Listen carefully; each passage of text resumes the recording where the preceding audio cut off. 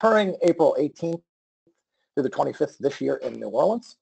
So we hope to see a lot of you in attendance as we deep dive into the topics that we're going to be talking about today. So today we have Joe Moles from Red Canary. Joe is an IR and digital forensics specialist. He has more than a decade of experience running security operations and e-discovery. He's the director of detection operations at Red Canary. He leads a team of security analysts to help organizations defend their endpoints against threats. Prior to joining Red Canary, Joe built and led security operations, incident response, and e-discovery programs for Fortune 500 companies like Office Max and Motorola. Also presenting today, myself, Rick McElroy, security strategist for Carbon Black, 19-year security veteran, spent some time over in the DoD space, but really specialized in building rapid security operations programs and going from a zero maturity to a high level of maturity as fast as possible. Next. Awesome. So what are we going to talk about today? So we're going to ask the question what threat hunting is. We're going to talk about automating threat hunting, and we're going to talk about how automation of the hunt is not what most people think it is, and then how to build this practice into your security operations. Next. So why do we threat hunt? Well, we threat hunt because adversaries have changed, right? We have nation-state actors that are out there. Their tools are now being made public and in the hands of everyday cyber criminals. Right, we have the cyber criminal teams, we have hacktivists, insiders, and then finally, you know, I think an often ignored group, which are script kiddies, right? So people who pull tools off GitHub, publicly available things, point them at your systems, and attempt to do harm. So what is threat hunting? Threat hunting is the practice of actively looking for anomalous activity that has not been identified by your existing tool sets by searching through various sources of data. Threat hunting is the process of actively searching within an environment for evidence of previously undetected attackers. So I think the biggest point I would make here is that threat hunting is a proactive practice that involves humans and technology to seek out bad in your environment. What should the goals of threat hunting be? Well, the first goal should be to identify solid evidence indicating the presence or residual activities of attackers within a network or computing environment. You want to use threat hunting to assess your existing security and network security tools and identify gaps within process, people, technology, and education. And you want to improve your prevention and detection as a result. Threat hunting should, as you're out there threat hunting, it should identify gaps in your program that you're then able to quickly close. So with that, I'm going to turn it back over to Joe for the next couple of slides. Yeah, so like Rick mentioned, you know, threat hunting really, a lot of it comes down to it's a continuous ongoing process. It's a continuous improvement effort. So you're looking for a bad thing, you're finding a bad thing, and you're figuring out how to find it faster. And you keep doing that over and over, and we're talking about using that activity of actually delving into your information to look for those bad things, however you've heard about them, however you thought about them, you know, finding those things in your environment, taking action on them, and then figuring out within your tool set, within your security program, how do we do that faster next time? How do we continually improve based on the things that we found this time? How do we find it faster next time? How do we get that in front of my analyst? How do I get that in front of my security team? How do I even automate that so that, you know, my people can find the more advanced things next time? So, you know, it's how do we get there? You know, starting at kind of the least effective way, it's taking an ad hoc process, going as a one-off, digging in, looking for things that you found in a new report, things that you say, hey, I wonder what this looks like, or hey, some activity I just happened to notice that smells a little funny. I've got a hunch. You know, just kind of poking at it when you got free time.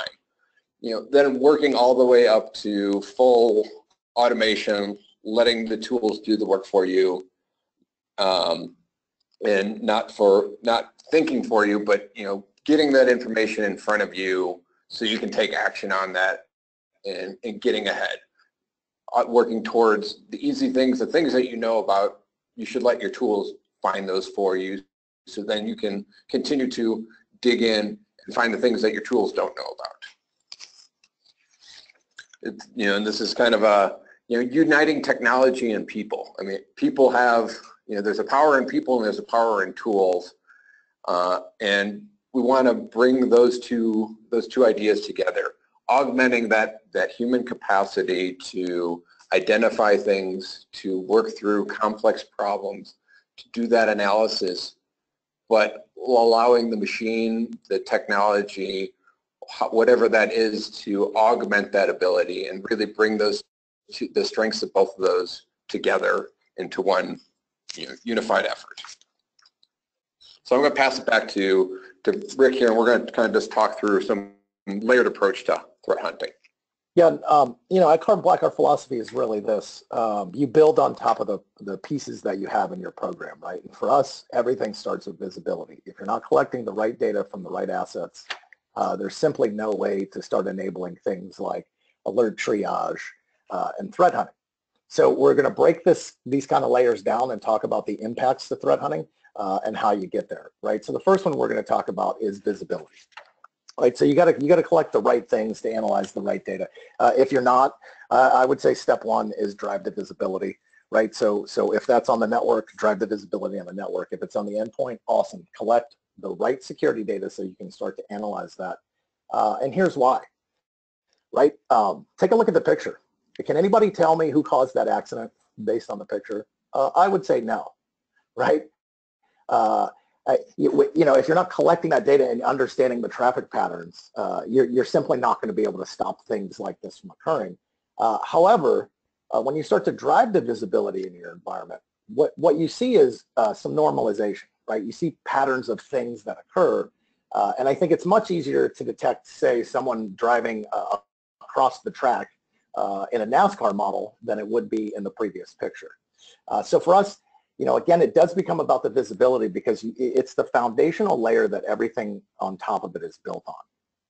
All right, we're going to talk about how that is associated with the attack kill chain and specific to things like IOCs, patterns of detection, and that type of stuff. And with that, I'll hand it back to Joe.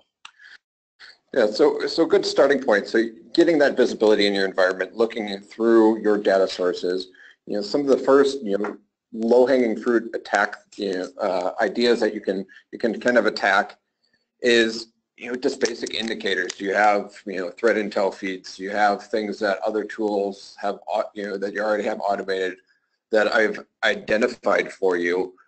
So looking at those things, feeding those into your system, raising those up, and then also looking at the behaviors of those items that you've previously identified. Again, we're talking leveraging technology that's already potentially in your stack and in getting that information in front of your humans and your team and letting them start identifying what they got out of that information.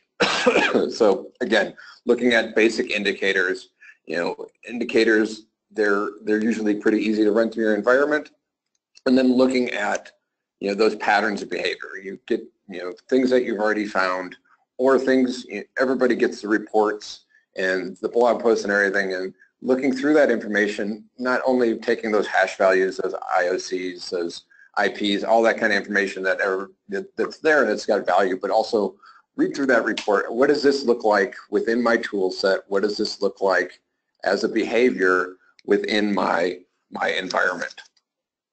One of the great ways I think, and I refer to this and I've referred to this in other talks, is the MITRE's attack matrix. I think this is a great framework for understanding those behaviors of, hey, attacker got in my environment, what are they going to do?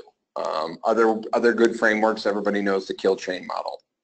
Look through these, start laying this next to your tool set, next to your team, and say, okay, let's step through this in the environment.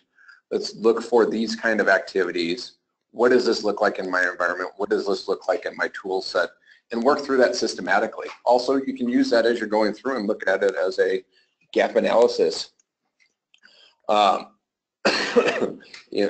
identify within your within your environment. And just kind of switching gears a little bit, got a question that came in. The question is, do you have some good resources for determining what kind of data from an endpoint is most relevant from hunting? Where can we get the most bang for the buck in terms of visibility? So from a visibility endpoint, visibility aspect, I'm a big fan of the endpoint. That's the data that I work with. I imagine Rick, you probably agree with me, but we both work for companies that focus on the endpoint. Within that endpoint data, there's a lot of different places that you can kind of jump off from. The direction I tell my team when we're doing development on trying to come up with new behaviors, looking at a new environment, is let's take something that we already know about and pick the smallest unique behavior that we can find, and then look for that behavior within an environment. And then we start stacking up those different behaviors that we see. So hey, maybe it's an instance of PowerShell running a certain command line flag. Okay, let's see everywhere that we've got that going on. And then when we find, some of it's going to be good, some of it's going to be bad, but the ones that are bad, let's see what other behaviors then followed on before that and after that, and add that to our stack or our list of behaviors that we're looking for. Or again, I point back to the attack matrix. If you go through their webpage, there's a lot of really good information of, hey, use some basic attack behaviors at these different stages of a compromise. You'll look at those within that endpoint data, and then use that as a pivot point. Yeah, Joe, that's a great point. I mean, I was going to bring that up, right, and say, yes, you can use attack frameworks to reverse all of the visibility that you would need, right, to actually detect those types of attacks. I'm a little jaded. I work for Carbon Black, and that's what we do, right? We're big on visibility. So yeah, you want to look at cross processes, right? So when a process kicks off another function or process, that's an interesting security metadata that you want to collect. DLL changes, those are interesting from a security behavioral perspective. Registry changes, what user ran what process at what time. Those are all things that you absolutely need to collect to get that definitive answer, right? Because I know for me, and part of the reason that I came over to Carbon Black is I had these unanswerable questions on my endpoints for years, right? And I kicked off internal projects. We wrote a bunch of code, we bought a bunch of tools, and still couldn't answer the fundamental question of like what actually occurred on that endpoint. So could we drive to 90% accuracy? Yeah, but 90% in our world isn't good enough. I need that last 10, right? So I think looking at the fundamentals of what you actually need to record so you can do detections along the kill chain or the attack framework is where you want to be. Yeah, and there just, there's another slide that talks, just kind of reiterates a lot of these data points. Looking at these, so you're looking at some high-level behaviors. What does that look like? And again, think about it within, the tool sets that you have. Do you have a Carbon Black, or do you have another endpoint tool that can provide you that visibility? Look for these behaviors within those environments, and start working down through those, figuring out what that looks like, what appears to be normal and what's not. Some of these are very when you dig into endpoint data, some of these types of behaviors, looking at it from that telemetry standpoint, get to be super noisy. And then one of the questions that came up from the audience is, how much time do you have to focus on indicator-based detection compared to behavioral-based? It seems to be the industry is split on the efficiency of threat intel feeds. So for my team, we use threat intel feeds. Most of our detection is focused on behavioral information, but threat intel feeds there's a lot of value there still for that type of quick win detection and quick win validation. Hey, is this? I can quickly check within a tool. I can say, hey, let's see, have I seen this MD5 anywhere in my environment? No. Okay, good. But I can also easily feed that in. It's a quick win from an automation standpoint. I can say, here's this list of MD5s, or here's this list of domains. I can quickly add that in, either from a prevention standpoint. So maybe it's a bunch of known bad IPs. push that out to my network team, put that in my proxy, put that in my firewalls, just shut that down right away. From a tool like Carbon Black, I can take those MD5s, I can do a quick, create a quick watch list, I can do a quick query and identify those information and do some quick wins. If I do find that information, I can take quick action and, one, stop that right away, but then two, I can look at that behavior around that and then learn from that and use that to drive more in-depth detection going forward. Yeah, and I think just secondarily to that, a couple of things I kind of thought of as Joe was running through, right? So the first thing I'll say is bring in your pen test teams and pen tests for your gaps, right? So if you specifically want to be able to detect, say, a PowerShell type-based attack, once the attackers are in your environment, scope that for your red teams, right? And if the red team can't do it, go find one that can. That should reveal your detection gaps on the back end, which should give you a short list of projects to go run through, whether that's buying a piece of technology like Carbon Black to close a visibility gap, or doing that through some other mechanism. I think is huge. And then I think the last thing I'll say about IOCs versus behaviorals, it's a maturity thing, right? So I think as an industry, we weren't doing anything about indicators of compromise. Now we've enabled sort of these quick, easy wins, as Joe said, right? So I got a list of bad IP addresses. Let me go in and block those real quick. But we all know that data is transitory and very easy to change for the attackers, right? And we're going to talk about this a little bit towards the end of the slide, changing the cyber economics behind it, right? So actually making the attacker's job harder by improving the barriers to entering into your environment so that eventually they move on, or the attacks that they're hitting you with don't have an ROI, right? Which means they're going to switch what they're doing. So as an example, if we prevented ransomware 100% across the board, there would simply be no people participating in the cyber economy of ransoming systems because there's no payoff for them, right?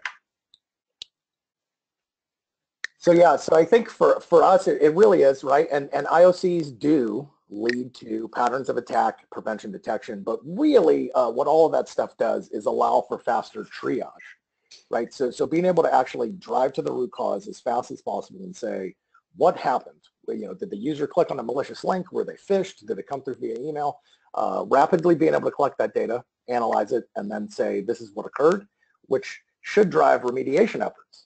Right? That should allow you to look at where your prevention dollars are being spent today. And maybe in some cases, it's being spent incorrectly. So you have upstream filtering that should take care of this stuff, some of the phishing attacks, some of the spam attacks, things like that. But maybe they're not as effective as they could be. When you have that correct endpoint visibility and you actually see what all that filtering is either doing for you or not, it should be very easy to then justify either an increase in your prevention spend or to look at the prevention tools that you have in place and pivot those to different technologies that may have more efficacy. And here's why. It really comes down to this. We can't know what's bad ahead of time, right? So next, Joe, if you wouldn't mind.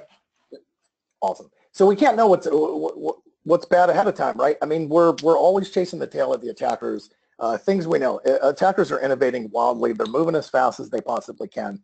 And oh, by the way, now we have large intelligence agencies that have produced lots of really good code and lots of fun stuff that's now in the open market, right? So over 2017 and 2018, my personal prediction is most attacks become advanced attacks. We talked about advanced persistent threats years ago and sort of started ringing that alarm bell.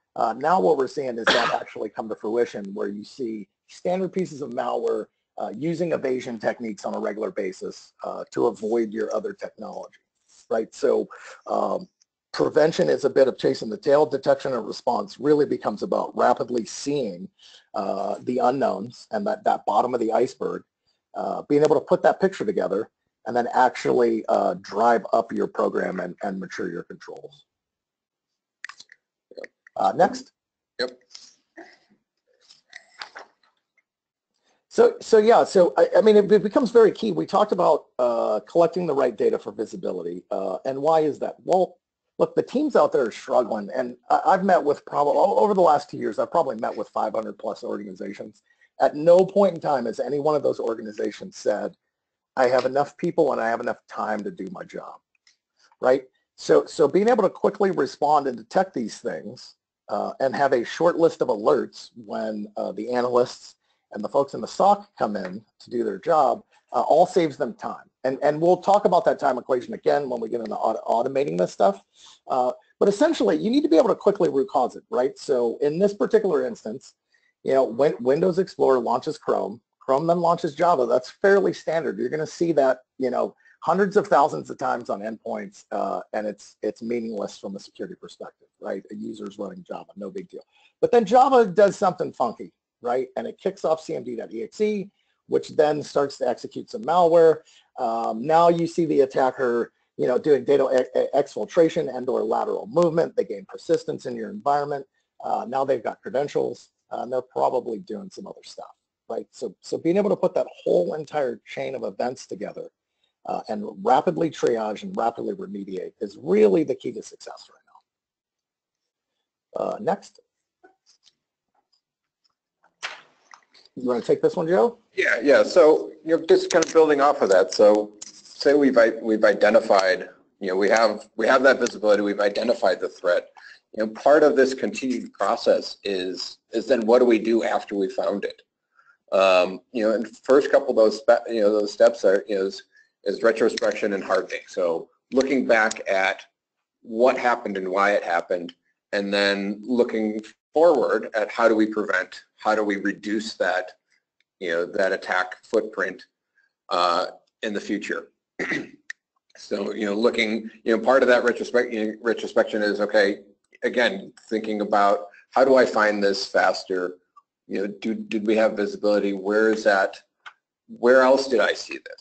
Take that time, you find one bad thing, look for those behaviors, quickly go back, look for those behaviors, make sure it wasn't anywhere else in your environment, and then also push forward and, okay, what do I need to change in my environment to prevent that? Is it a user rights issue?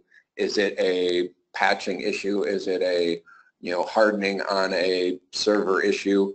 Where was the gap in my security controls that I can use to stop or at least reduce the risk around that specific pattern of attack that I've now found? Yeah, and I think the other point I would make on that is as you're locking down your environment, right, as you're hardening your environment, it's going to give you less places to hunt, right? So if you look at technologies like whitelisting, those are going to call a lot of noise in your environment, which means that, again, that precious time that we talked about out of the security defenders is better spent on actual alerts, on actual things they need to go do to stop bad, right? Yeah, so all of those layers, right, as we build through the visibility, as we look at adding IOCs, because those are quick wins, right? Joe, I think, did a good job talking about that. As we're able to quickly triage and remediate these issues, hey, we've got retrospection answering the question, did this ever happen in my environment? How prevalent is it? We move into hardening, right? Because now we've got better visibility to determine where we should spend our preventative controls. Okay, awesome. So we've done a lot of manual effort. We've created a bunch of process that didn't exist before because we weren't threat hunting. Now I want to make it efficient, right? Now I want to be able to do this at scale.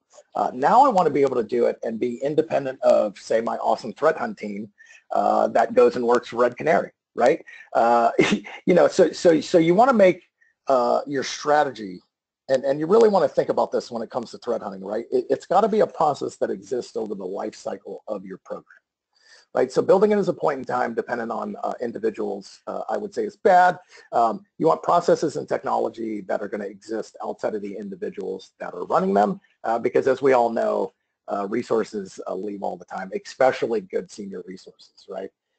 So a couple of things I'll say about automation. If you could go to the next one, Joe.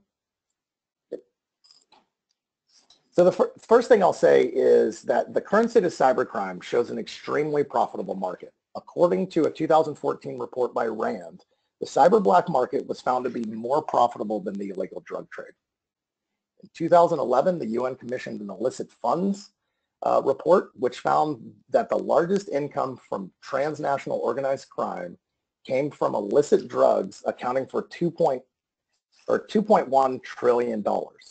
right? So now what we're saying is fast forward to 2014, it's actually more profitable than illicit drugs, right? So using that to estimate the size of the black market, if you took one illicit drug, such as cocaine, that's estimated to be an $85 billion industry. Google last year brought in about $90 billion in revenue, right? So cybercrime as a whole is exceeding the profit and profitability of Google as an entity. And oh, by the way, it's estimated 1.7 million people are actually employed in this, which would make cybercrime one of the largest corporations if it was held as an entity on the earth. So automation becomes super important, right? It becomes important so that we can change these economics. I talked a little bit about that earlier. But it also becomes important to your team because it scales. And as we know, senior engineers and analysts hate to do manual activities, right? We're professionally lazy, and I'm okay with that. I don't think that's saying that is bad, right? So look for opportunities to automate manual processes. Kind of my next, actually that's a good slide. So kind of my take with my team has always been this: if you do the manual activity 5 times and the results come out exactly the same, put it on the short list to automate, write some Python code there. Or hopefully your manufacturers that are out there are allowing you to do this type of automation. Next. And what that's really going to do is you got to prove it out manually, right? Because if you don't, you're going to run into issues as you scale your program, right? So now we're going to talk a little bit about, we talked about automation. Now we're going to talk about orchestration amongst your products, right? So optimal state. An alert is generated, say it comes from a threat intelligence feed in this case. You're going to send that over to some type of system to cross-check for contents. You know, typically we call these SIMs, but it could be custom written stuff that you have in your environment.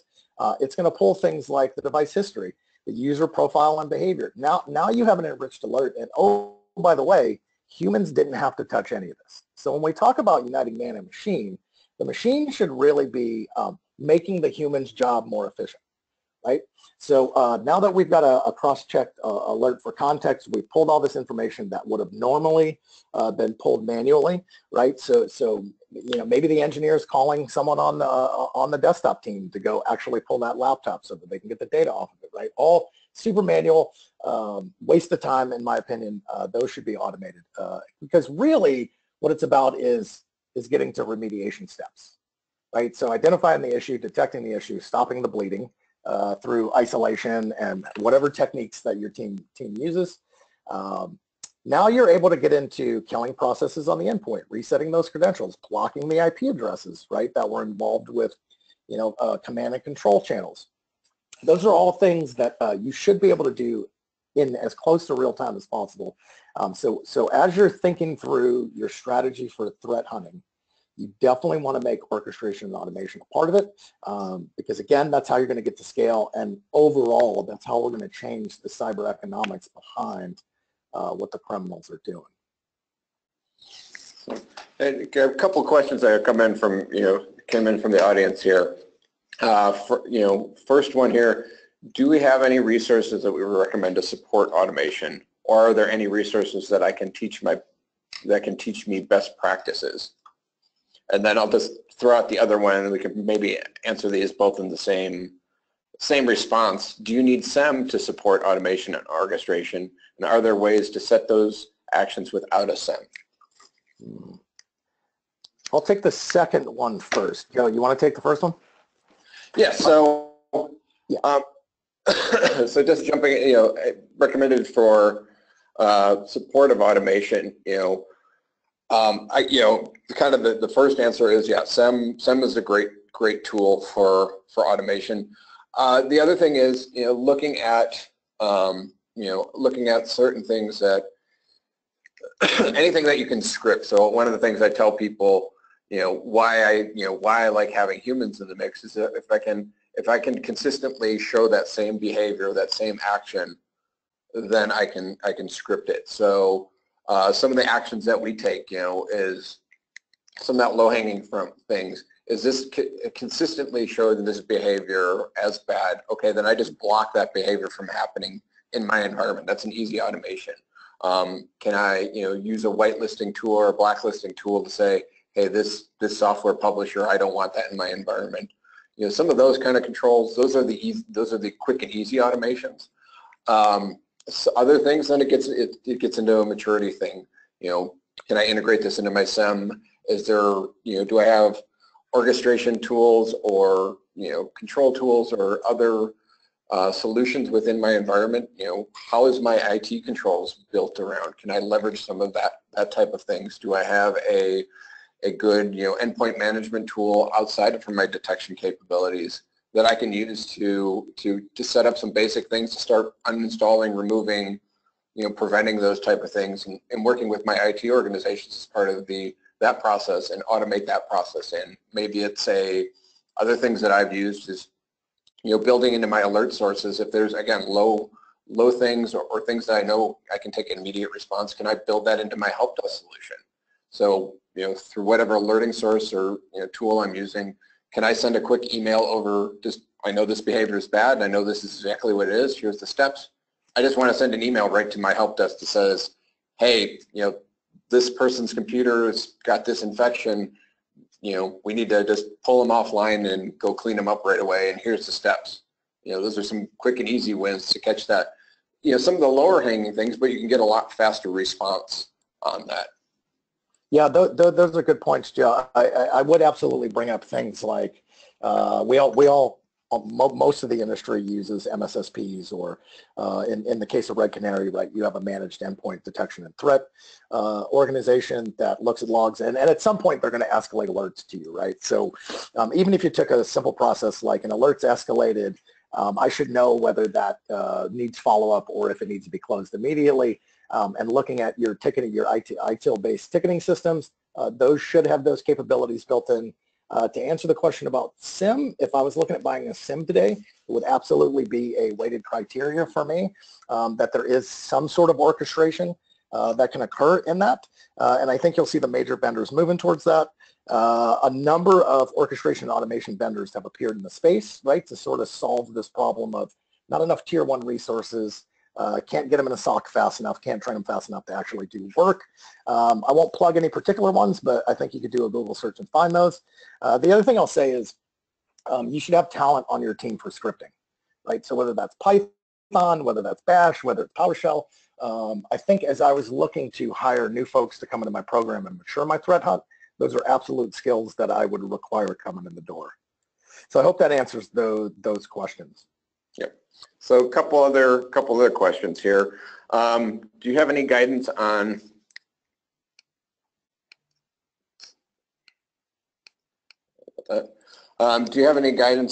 automated response actions when you don't have 100% certainty? In your opinion, should you limit automated response to threats that you're not 100% certain of? Go ahead, Joe.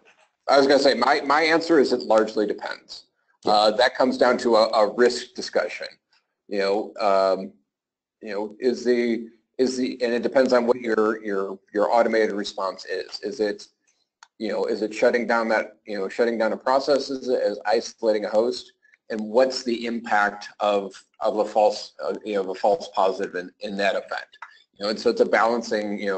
That comes down to a discussion of risk. Which is the greater risk in that situation? Do you have other response processes that you can quickly respond without doing that automated to get that resolved right away? Or is there some intermediary? So hey, maybe I can isolate that host and kick a high ticket over to my help desk, have them engage with that user right away and assess that behavior and take action. Or is this a production server that's hosting my e-com environment, and if I shut anything down, I shut down business?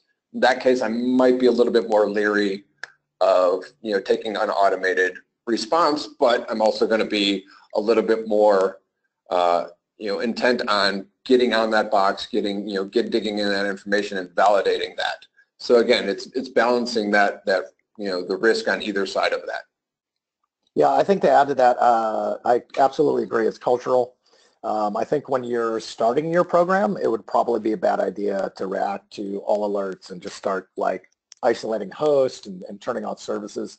But as you mature, right? You should be able to highlight some of these things and go, well, look, and I love Joe's point, right? So I have a server farm, and one of my e-commerce server farm gets owned. Shouldn't I be able to take an automated action on that particular thing if I have reasonable assurance that occurred and not take down my website, right? So through some of this process, you may actually highlight other areas that IT needs to improve, right? So having an actual farm, having load balancing that actually works so you can pull systems offline and maintain uptime. Availability is still part of the security CIA triad. And so I always looked at it that way as I was working with other leaders in IT and other leaders in the org. There were certain cases that, hey, we're going to isolate this host. Maybe it's an endpoint, maybe it's a desktop. And yes, we may impact one user, but here's our reasonable level of assurance. And then to Joe's point, I think you step into production systems that have a big impact to your financial bottom line. But in the end, if both teams are working together and the architects of those solutions are sitting down and actually looking at the overall impact, you should be able to build that resiliency in there to be able to do those things and still maintain availability. So, kind of moving on from the automation side, we get back into the actual, hunting. So the actual, now we've gone through, we've done some, behaviors, we triage, we've gone through, and then we get back to the top, which I really think is just, we're circling right back to where we started, is, engaging in this, taking this in a, as a real-time activity, as you mature, this becomes faster and faster, and this becomes very much a real-time activity. So, maybe I've got an alert, I've automated looking for certain PowerShell activities. All right, let's jump right in. As soon as we see that, we've already filtered out, the legitimate activity. We know, hey, somebody, administrators using certain PowerShell commands as part of our Exchange management and some of our server management and everything like that. We can then look, we filter that out of the view. We already know what that looks like, so we can quickly kind of shift gears and see what other activities is this doing. Digging into that, looking in around that activity, and finding that that root cause, because now we've part of this hunting activity is not only visibility by tools, but visibility by understanding your environment. So that's the other really great takeaway from going through, having your team go through this activity. Now I understand my environment, so I can continue to refine the knowledge I have of my environment and what's going on, and we can work down through, again, working down through this whole chain of activity and take action as we go along. As we mature this process, we can start, all those steps we've kind of talked about, we can start taking action around those in real time, working around those around those behaviors. And then, go ahead, Rick. Yeah, I was just going to say, it really becomes about the tail end, right? So awesome. So we've been able to quickly triage. We drove to visibility. Now we can see the malicious activity. We can scope the attack. But how quickly can you get that information back into your program and make changes, yep. Right? So agile, security operations, right? So being able to say, hey, I don't have the logs I need to actually go hunt. Well, that should be on a project list somewhere, and it should be on a tactical project list, right? Okay, step one, get the logs, right? And we'll talk about this sort of at the close of the prezo, but it should really be about, you're not always going to find evil while you're out there, right? Sometimes you're going to identify gaps in your program, but that needs to be tracked, and someone has to manage it like a program, right? So you need to be able to come up with a strategic set of things that need to be done, right, as a result of information uncovered during hunting, and then you're probably going to have a whole list of tactical things like creating a process to actually go find evil on a Windows box. And here we got a related question here. It's kind of somewhat tangential, but I think it's a good question. While CB is great in my view for cleaning up the environment, would it or threat hunting, a threat hunting exercise identify, let's say, malicious items in backups or email archives? So in my view, yes, part of that hunt exercise is you're trying to find those behaviors. You know, you're identifying something bad going on, but then you're also, it's going back and looking at that. When did this happen? How did this happen? Identifying that. If I find something that, hey, this came in through email, yeah, that's probably one of my action items. Just go back and look through those files, or look through related emails, look through related items in the environment to identify and clean those up. I've worked in plenty of environments where everybody has a PST. We've got huge email archives and everything. So we should have some way that we're going through and identifying through, maybe it's other logs, maybe it's, going through, working with the Exchange admin, working with whatever, or the backup admin if we found these files on a server or something else, making sure that part of our remediation process and part of our root cause analysis is working with those other teams. I think part of a great security program and a great threat hunting program and a great IR program is engagement outside of the security team. Do we have buy-in from the help desk? Do we have buy-in from the business? Do we have buy-in from other IT organizations to do follow-up, to assess, to triage, to do all those steps along this process? We have to, like Rick said, it's part of a program. It should be a company-wide program. Security is the one driving it and maybe doing a lot of the boots on the ground effort, but if we're identifying gaps or areas and things that we need to be able to do cleanup, to do prevention, to do whatever that, we need to make sure that all the teams within the organization have bought into that and can leverage that information that we've gained through that visibility, through that hunting action. Yeah, and I think, what I would say to that is if you've seen any of my kind of in-person talks on creating a culture of threat hunting, right? One of the things I talk about is enlisting an army, right? So looking at those folks like email admins, why not teach them how to go hunt in their own environment so that now lives outside of security? It's a good part of system administration and something they should be doing anyway. But the chances are they're probably undereducated and undertrained. And chances are, given how many people are hosting email, they've probably got some cycles to do it, right? And again, I wouldn't say that's going to happen day one, but as part of your overall strategy, you should look for these areas where you're able to impart that education and knowledge, and then give them tools to go do that, or give them requirements for tools, right, as they're looking at increasing email security. Maybe that budget doesn't live with you, which is often the case. It lives over in IT. Cool. You have a relationship where you can go to them with this rated criteria and say, from a security perspective, here's things we'd like to see you guys do, or activities and processes that should exist around this particular system. Yep. And here I got one more question for us, Rick, and I think this leads into our next slide really well. For someone just getting started with threat hunting, what are some of the basic behaviors and things we should be looking for? I think that leads into your, I think we can tail that right into your next point here, Rick. Yeah. Yeah, so I think the first thing you want to do is sit down and come up with a plan, right? And yeah, that sounds a little cheesy, but I do believe in that. I think if you just run off and start doing stuff, you're probably not going to have the impact that you want and the time. You could probably save yourself some time through better planning, right? So I think the first thing is to make a conscious effort that this is an activity you need to do because detective controls are currently failing, right? We talked about the innovation going on in the cyber criminal and nation states, right? They're evading all of this stuff, right? So they're evading your preventative controls. So you should absolutely be doing this. So you come up with a plan, right? 30 to 90 days. You're going to start doing things like ad hoc hunting. Now, what do I mean by that?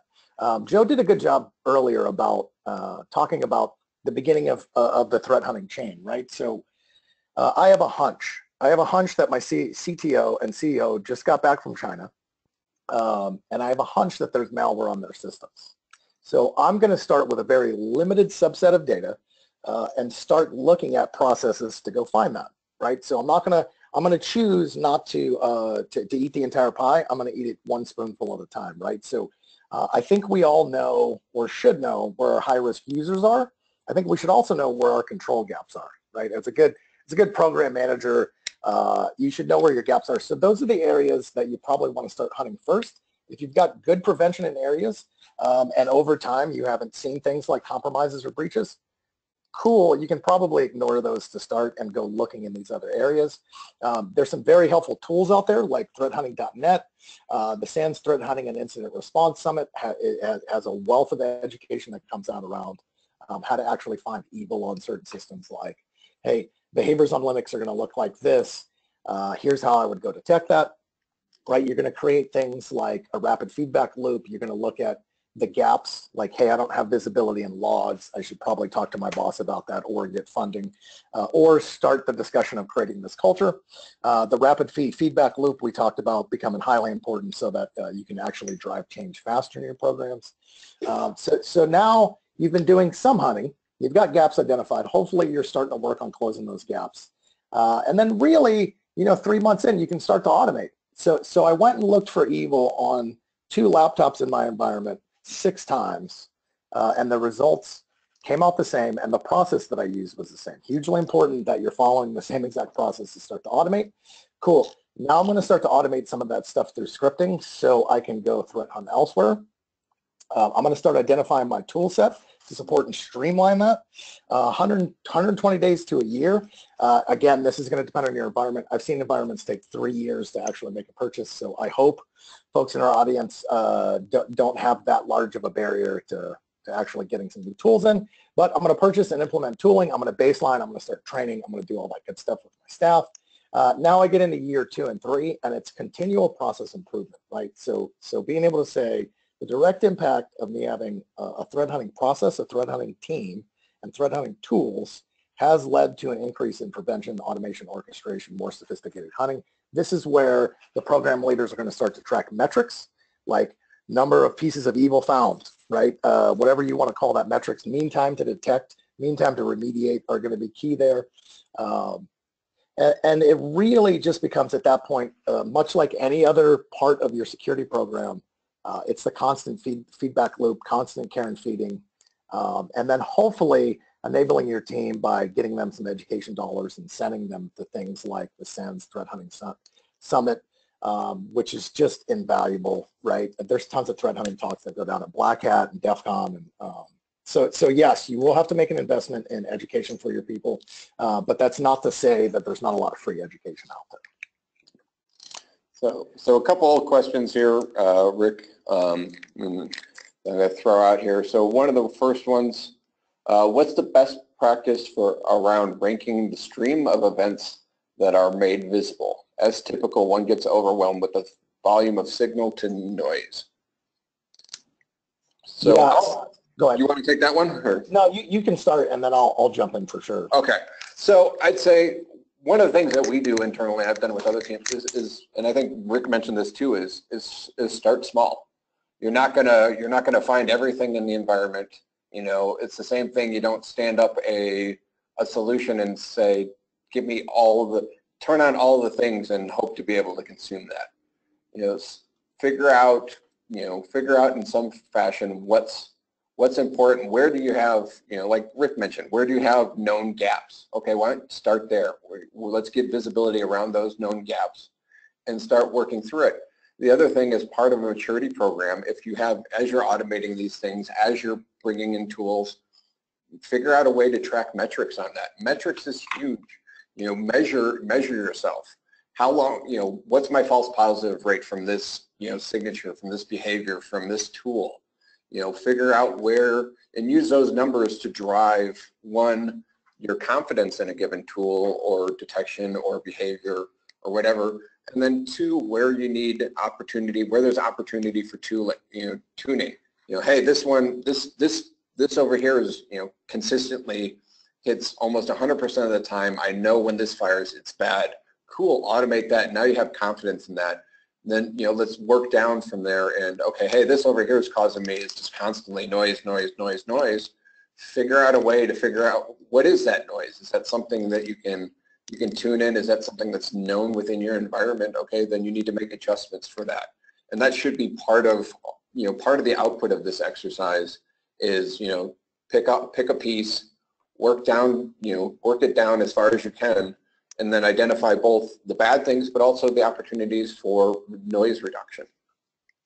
Yeah, and I think secondarily to that too, hopefully you're doing asset management, Right, so hopefully you know where the keys to the kingdoms are, and you're able to identify those. Now I completely understand, because it's often been the case in my programs when I'm starting, that other areas of the org maybe mature slower than the security team, right? So you come in to start a program on day zero.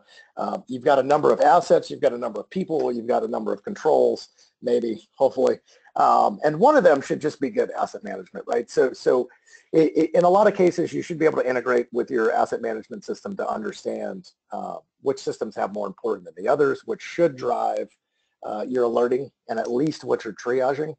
Now, yes, I completely understand that this will be manual on the part of the security team until IT matures their asset management. But the other thing I would say to that is coupling it with the behaviors that occur, right? So just because I got an alert on, well, let's use the scenario of my CEO's laptop. So my CEO gets an alert from a traditional AV tool, and it says, hey, this was partially quarantined, right? So, oh, something's on there. It should really be about the behavior of what it's doing, right? Because just because it's the CEO's laptop, it may be a little more important, but maybe he doesn't have access to all of the things that, say, your engineering and development team would, like source code. So the behaviors of what the attackers are doing becomes super critical in actually being able to triage the stuff and say, this alert is more important than this alert, and here's why. It's based on the behavior, right? So mapping back to kind of the kill chain, the earliest you can stop them in the kill chain, awesome. If you can stop them during recon, cool. It's going to make their job harder and probably end the rest of the attack chain. But I think those two factors for me, kind of like if I had to start at day zero, would be like, what is the asset, what's on it, and what is the behavior that the attacker is taking on that box? And your tools, like when you look at EDR tools, they should do that for you, right? So they should be able to, based on these other factors, actually triage your alerts based on that. So, all right, a couple more questions here. And I think these two, cluster real nice. One, can threat hunting be done without a dedicated visibility tool, either endpoint or network? And then are there any open source tools that you would recommend? So I will start by saying this. This function typically doesn't exist in most security programs, right? So you have to start somewhere. So while I will always stand on the best possible stance is to collect all of the right metadata at the endpoints, you're probably not going to be in that state, right? I wish everybody would buy, carbon block response, throw it out there, and get the visibility. But we all know budgets are concerns. Maybe you spent some money on firewalls this year and you just don't have it, so you got to start somewhere. So yeah, I would say you have log sources today. You have DNS logs. You have DHCP logs. You have Active Directory logs. You should be logging things from your network, like routers and switches. Those are perfect areas to start threat hunting without having the complete tool set that I would argue you need to do it. Yeah, I would agree with Rick there. One of my favorites, just from a tactical standpoint, one of my favorites is anybody running a Windows environment, turn on PowerShell logging. There's some great logging options that aren't turned on by default in your Windows environment that provide a lot of value and a lot of interesting information that you can start using to get some understanding of what's going on in your environment. You may have to kind of tune and tweak and which places you're turning on certain things, but maybe in your on your CEO's laptop and the keys to the kingdom server, you've got PowerShell logging, and then when you're seeing those PowerShell events happening within those Windows logs, okay, why is your CEO running PowerShell unless you're working for a tech company and he's writing his own code? Those are some highly suspect things. And looking for getting engagement. Work with your server teams and help them understand what's going on, and maybe you're not finding bad things, maybe you're just finding inefficiencies, but again, engage with those other teams to use the tools that are already in the environment, built into the operating system, built into the network, to look for those things. DNS logs are a wealth of knowledge. Get into passive DNS information gathering and everything. That provides a lot of details and information that you can do kind of right out of the gate without a lot of financial investment. Yeah, and we didn't list them all, but I did want to point out threathunting.net again, because I love when the community gets together and we just start publishing, like, here's the actual steps to go find this malicious process on this particular system, which is cool. So if there's any threat hunters out there, I would encourage you guys to participate, because we all can't afford tools. And I know, especially after meeting with the number of companies that I have over the last 2 years, that's just the reality that we're in. So the term I like to use is being a baller on a budget and doing more with less. So yes, absolutely take advantage of scripts that are out there. Absolutely take advantage of whatever you can to drive the visibility. But I think what you'll find is there's a reason that Carbon Black made a product, and it was simply to answer those questions that I talked about earlier that I couldn't quite get 100% assurance on my endpoints. So I think we're almost out of time. I did want to thank everybody for joining us today. I also wanted to say, hopefully we'll see you all in a couple of weeks at the Threat Hunting and IR Summit in New Orleans that SANS is hosting. Wealth of great information. If you're looking at building a threat hunting program, if you're looking for process, and frankly, if you're looking to interact with other folks doing the job of IR and threat hunting on a daily basis and get to share some of that information, I can't reiterate enough how great that event is. So thanks everybody for your time, and we'll see you soon. Thank you. And just one other thing, for any questions we're unable to answer, we'll look out for a follow-up email with some of those questions that we'll try and respond offline.